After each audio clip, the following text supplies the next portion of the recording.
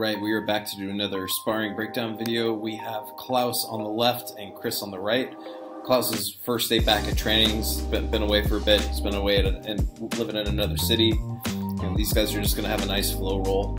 And I think it's kind of nice to do a little breakdown of two blue belts flow rolling, so I can kind of point out some of the stuff I like to see out of my guys, and also just like good club etiquette, like what you should be doing when your friends come back from training. I think it's really easy just to kind of like jump on when your friends come back and just want to smash them and stuff, but these guys actually do a good job of like playing pretty light and playful with each other, especially after one of them is coming back from a break. I think it's really like something I really try to push in my academy is like making sure people take care of each other. You know, no one's here to really hurt anyone. We just want to get good rounds in and have fun and learn some jiu-jitsu, you know. So yeah, in the beginning we just kind of see these guys kind of starting to get their games warmed up, starting to move around. A little more focused on pinning than I'd like them to be. I find like blue belts in general, when they first, like, it really takes the kind of blue belt level to get like a good idea of what kind of like a flow roll should be, or like just a lighter pace roll, you know. But I think in the beginning you're still really kind of still focused on like the positions and like keeping pins and like trying to hold the person and stuff. So like to get a little bit more like freedom and creative in your movement takes time, you know, it takes experience. You do see good exchanges from these guys, and like something I'd want for my blue belts, and that's just going to kind of develop with time, you know. Like the more experience these guys get, the easier it's going to be for them to flow between positions. And you see, like, now that they're like a couple minutes in, we're seeing a better job of them start to kind of flow between some guards and some different positions and stuff. You see Chris hit a really nice back step pass here. Really good way to shut down that Deli Hiva that Klaus was playing. Again, just you see Chris is very good at pinning, and this is nice to see him like create a little bit more space for some movement to happen. We see a really nice little single to double from Klaus here. We've been working a lot on single legs and stuff in class. I really like singles as a way to escape side control. You see these guys being really active here, trying to work those escapes. Again, we see Chris in return doing a good job of staying on his side. Something I really like to see out of my blue belts is them just really making an effort to stay on their side. See Chris working his half guard here. Getting flattened out a little bit. We see Klaus moving into the mount. Again, these guys doing a good job exchanging positions, looking for attacks. See Klaus kind of taking his time here, looking to free his leg. He's in a good position for a back step pass. There we go. He hits a quick little pass here. So he's moving over the head. Chris turtles. Now Klaus is in a good position where he can start taking the back. See him play a little wrist tie here. Puts his hooks in. Now he's in a position where he can start looking for some chokes. Chris doing a good job clearing a hook. You see him doing a good job stepping down on the ankle there, turning in and moving his way back into side control. So again, like as the time goes on, you just see these guys slowly kind of speeding up, making it a little bit more competitive. Nice single from Klaus, good sprawl, and yeah, you just see good movement. Like again, this is what I kind of expect of my blue belts, is for them to have like a nice, more flowy light roll.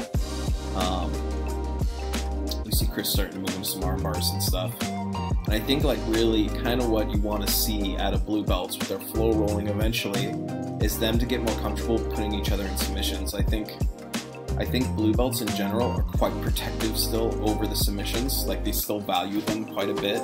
They don't want to like let their friend put them in an arm bar or let their friend put them in a choke. You'll see this from these guys a little bit later, but they still need to like open up more into it where they're more comfortable letting those submissions flow. Like there's a good example of an armbar kind of coming up organically, and just like a nice catch and release from Chris.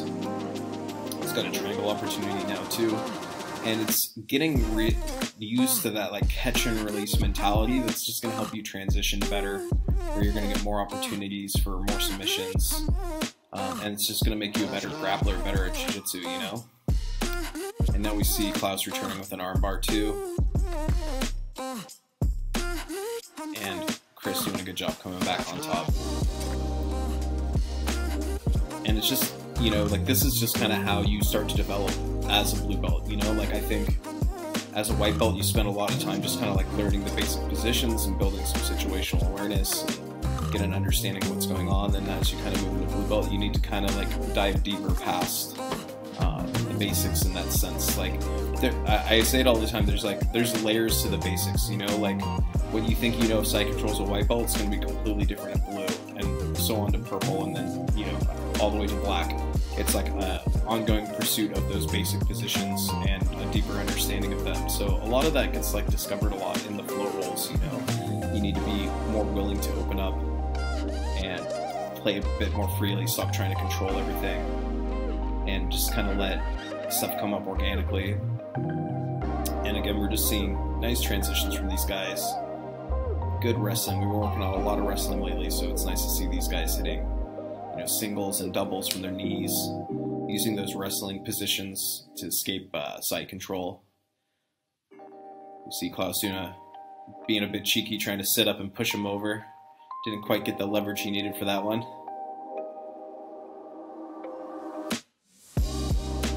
Chris doing a good job pinning here. See how this goes. They're getting close to another group. I'm not sure if they'll get much else. Chris going for a little near side armbar here. I'm always pushing him to do that more. He's got good flexibility for it. Klaus doing a good job though, protecting his arm, keeping his hands locked. It'll be hard for him to get it going from here, but there's some nice transitions around this position if you can't keep it. See Chris moving into the mount now, working for a cross collar choke. Klaus doing a good job framing on the arm, passing his hand inside, trying to recover with his knees. Klaus turning in. Chris just doing a good job staying heavy and good base. Klaus having a hard time getting back on his side now. Again, Klaus just coming back. He doesn't have as much gas as Chris, so he's a bit more winded.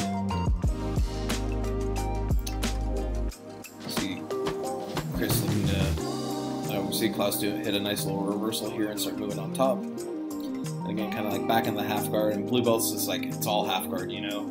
All these guys spend a lot of time here working through the half.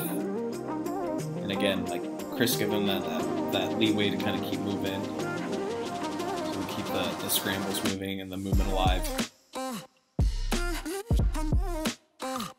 Again, we see Klaus looking to set up an arm bar. Looking on a lapel choke. We've been working on a class here. Gonna pass the hand behind the head, but nice to see a little like catch and release too. And we see Klaus sit back for a nice bow and arrow choke here. Playing with the arm, and yeah, see, this is just kind of like better transitions from both these guys. It's more what I want to see out of the flow roll. It's like more submission attempts, more submission escapes, just kind of getting more comfortable in the submissions. I think that's like a really hard thing for people to get used to, is those scrambles in the submissions. Like that's where you really want to develop good situational awareness to help you work your escapes. You know, that's stuff that's going to save you in tournaments. It's going to save you in the gym. You want to just be really good at transitioning around the submissions. See Chris kind of working on that far arm, looking for Kimura.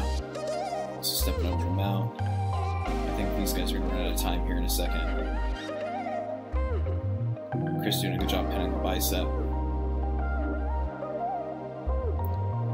Yeah, and that's where time expires. So yeah, anyways, I hope you guys like this roll. I think it had some value to it. It was nice to see two guys kind of move through some positions a little bit. They weren't super competitive. They weren't holding that much, so we saw a little bit better scrambles from both these guys. If you guys like what I'm doing with my channel, please like and subscribe, and enjoy. See you guys next time.